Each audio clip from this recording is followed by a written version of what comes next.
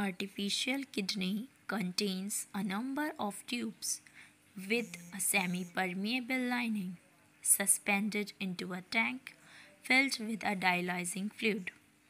This fluid has the same osmotic pressure as that of blood, except that it is devoid of nitrogenous wastes such as urea.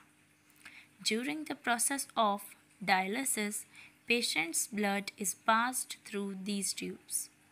As the blood passes, the waste product from the blood move into dialyzing fluid by diffusion, and the purified blood is pumped back into the patient body. The dialysis unit allows the blood to run along one side of the cellophane membrane and dialyzing fluid in opposite direction. This is generally done to maintain the concentration gradient between the patient blood and the dialyzing fluid.